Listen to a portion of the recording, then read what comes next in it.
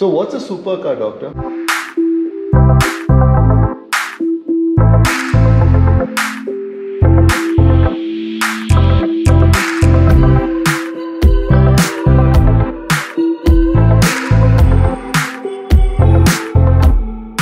It's called the Bentley Continental GT.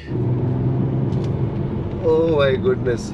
So 0 to 60 in 3 seconds. Yeah, around 3, sir. 3.2 maybe. That's the number of seconds my heart stopped beating, I think. Speed is of essence when I do procedures. Speed? Speed. Okay. Because somebody having a heart attack, it's a question of seconds, not minutes. Good morning, folks. It's about 6:10 a.m. on a Sunday morning. And for a change, I'm not riding my motorcycles. So a few days ago, I met an interesting personality, a doctor, a cardiologist, whose passion happens to be cars, and not just any cars, but supercars. And so this morning, he has invited me to go for a drive with him and some of his other supercar buddies. And that's where I'm headed. So I thought I'll take the GoPro along and capture the experience as we go along, as we drive, and hopefully you'll have in this an interesting vlog to watch. So stick around.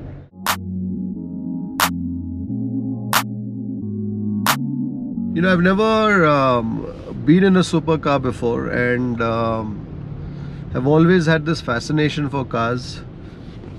So I'm really looking forward to this.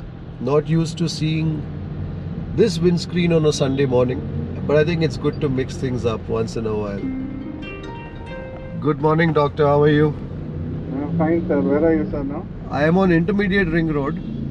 Okay. So I think I should be. It says I'm there about 15 minutes, 17 minutes. No, I am at the gate only. Oh, you're the gate. Oh, okay. Okay. Cool. I'll see you shortly. Turns out the doctor is as excited as I am about this drive.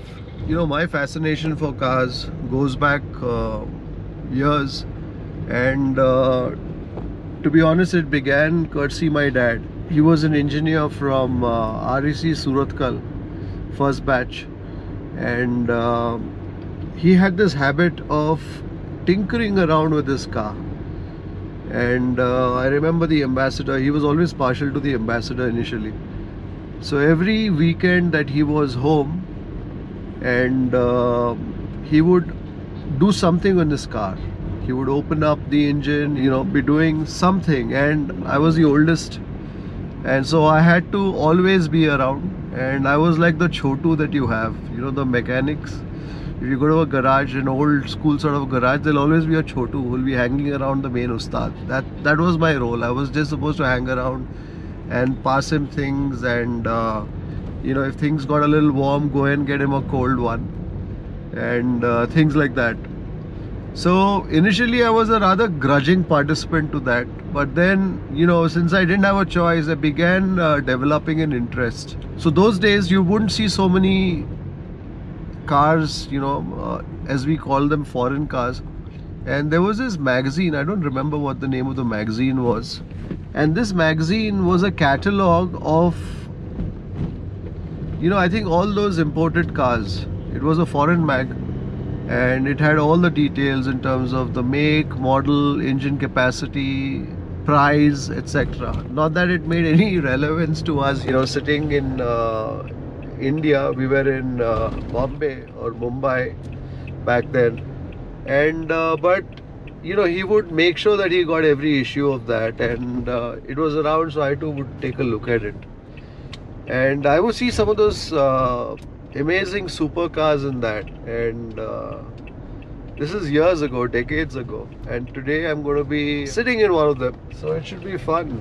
Really looking forward to this.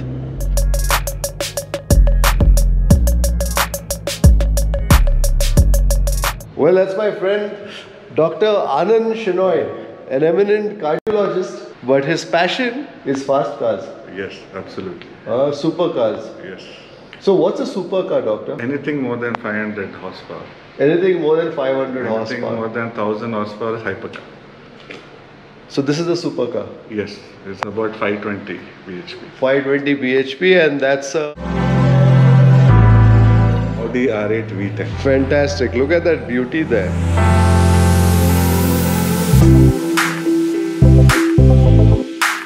So how did this whole fascination for cars happen? I don't know, probably because my profession is so taxing. So you need something to keep your mind off. Yeah, and how long have you been dabbling in supercars? Probably from 2014. Wow. And how many cars do you own? Right now 10. 10 cars. You know, I have 2 motorcycles that I can barely ride. And you, being such a busy, very busy in your profession, how do you manage time with 10 cars? I think weekends. Weekends. And then most of the cars I take them out to work. So he's probably the coolest doctor who arrives at, can I mention where you work? Yeah, you can. He's probably the coolest doctor who arrives at Manipal Hospital. So everybody, I guess, knows you when they come in. Yes, I think quite known in my community, the community, to be having a lot of passion for cars here. Fantastic. And look at that. That is sheer poetry in red, huh?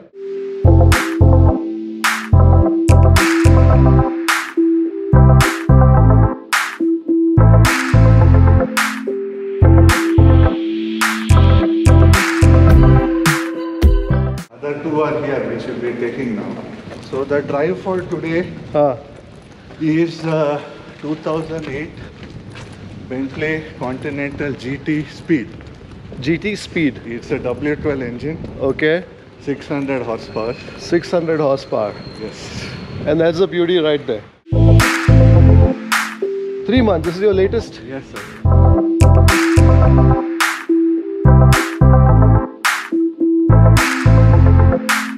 I mean, it's as stunning on the inside as it is the outside. Yes, sir. Fantastic. Have a seat, sir.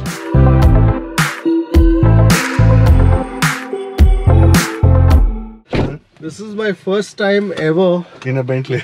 In a supercar. In a Bentley, of course. I think today is going to be a day of many firsts.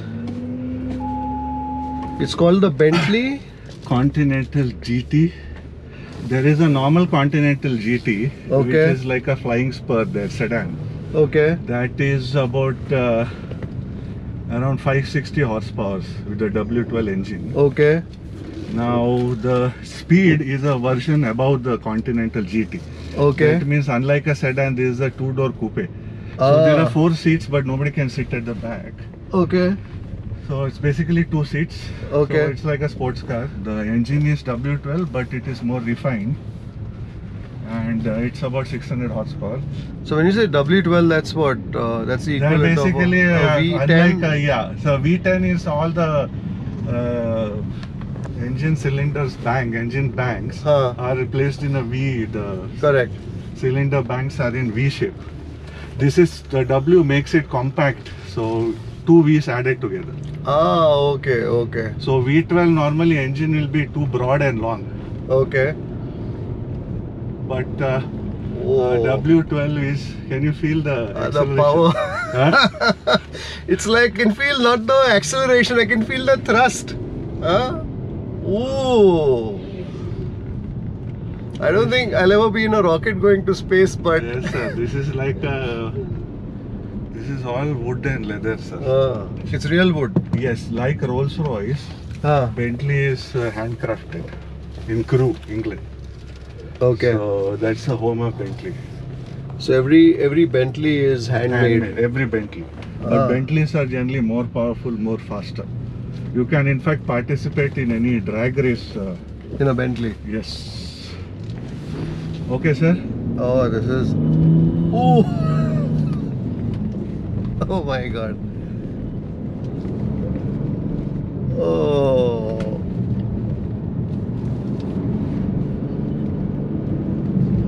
I think 0 to 60 is about 3.2 seconds in this 3. Just 3, which is, you know, can envy a Porsche or a Ferrari or a Lamborghini. Not the new generation Lamborghinis, because they are much more quicker.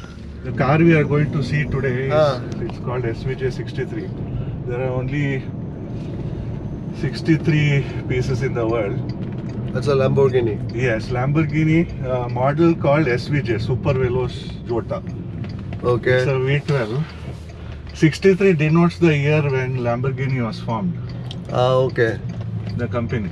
So it's a commemorative. So how do you decide? So daily you take one car to work? There is a timetable for each car. Because when you have 10 cars, you have to do that. Yes, and at least you need to start those cars at least once or twice a week, otherwise, because battery goes for Battery a toss. goes, okay. So what are the cars that you have? That's the Bentley. The daily, yes, this is one of the cars, the Bentley. Then we saw the R8. You saw. Yes. Then I have a RS5. Audi RS5. Audi's RS5. Then I have a BMW M5. BMW M5. Okay. Then I have a Audi S8 V10, a very rare car. Audi S8 V10. Yes, it's a sedan with a V10 engine, which Audi produced from 2006 to 2010. Okay. And a very limited production run, and there are only 10 cars in India, I understand. So, Okay. it's like driving a Lamborghini in a sedan form, In a sedan body. Yes. Okay. And then what is Fantastic. Okay. Then there is a Range Rover Vogue Okay. supercharged petrol. That's again about 500 horses. Okay. Then I have a G-Wagon G55. Oh, G-Wagon. That's the Mercedes. Yes. Okay. Then there is a ML63, which actually will be catching shortly. Is gone to the bunk Okay. to fuel up, which will be following in the drive today. This is a pilot car.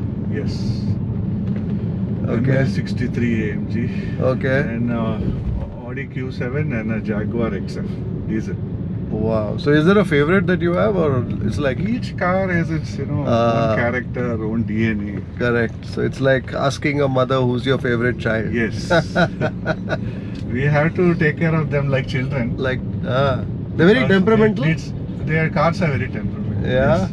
And the more longer you own a car, I think you can feel it sometimes. A lot of car enthusiasts will say that. They treat car as their own family, I'll be frank with you. As their own family. Yes. They're an extension of their family. Uh, Most of the car enthusiasts I know, if they love cars, they have a lot of love and affection for them. And obviously very possessive about these Very babies. Yes, sir. So your initial feeling of the car, how is it, sir? Or it's exhilarating to say the least. Oh my goodness. So 0 to 60 in 3 seconds. Around 3, sir. 3.2 maybe. That's the number of seconds my heart stopped beating, I think. And thankfully I'm with a cardiologist, so in case of a situation, I'm sure he'll do. Oh, yes. He will revive me. Somebody who's driving it, you feel it, but somebody who's probably not sat in one of these, Yes, sir. I'll actually have my feet on the ground here, trying to find the brakes, the imaginary brakes. Just fuel up, sir. A typical Indian, this thing is kitna deti hai. Yeah. These cars you can't talk. You cannot say all that, huh? No. So it's like how many liters to a kilometer, or is still kilometers per liter? It will be how many liters for a kilometer? How many liters for a kilometer? Such cars, yes, sir.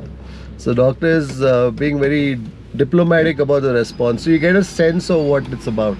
I'm sure if you Google, you'll get to know what is the exact mileage. Hi, this is Dr. Kinney, which I told. Hi, how are you? Yeah. Nice to meet you. Where's your wife? She's in the car.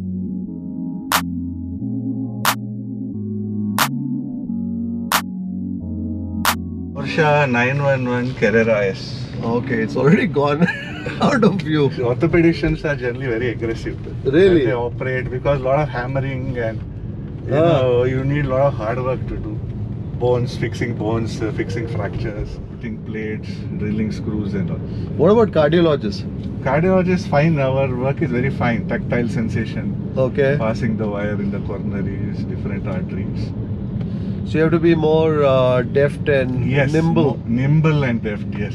Those are the correct words. Speed is of essence when I do procedures. Speed. Speed. Okay. Because somebody having a heart attack, it's a question of seconds, not minutes. So the faster you open up the blocked artery, you can save a life. So that is reflected in my need for speed. Need for speed, even on the road. Yes, sir. But not in a bad way. Correct. In a good way. In a good way. Responsible speed. not unnecessary, aggressive, rash driving. As a cardiologist, you're responsible for people's lives, Yes, sir. right? So that same sense of responsibility also carries through Yes. when you're on the road driving these fast cars. Yes, sir. You got to start calling me Kripal, doctor. Out of Kripal, yes. A doctor is perhaps the most is the most noble of all professions. Yes, sir.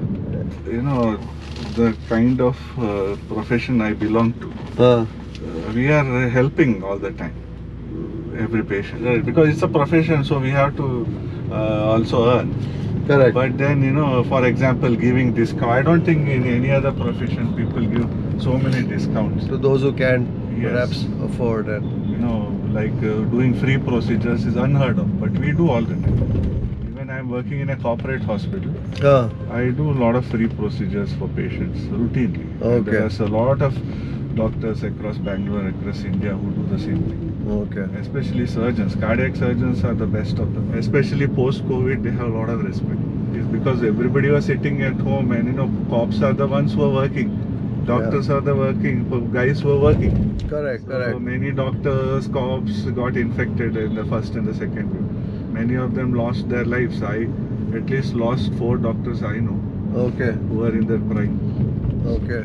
That's another reason why, because life is finite. And COVID taught us that, and you should follow your passion. Money is not everything in life. So You should one follow life, your live it. passion. Live it. Yeah. Yeah. Like how you follow your passion and do vlogs. This all takes a lot of effort. Yeah. People Yeah. don't understand. It's not easy. I know how difficult it is. What you do. That's why huge respect for you.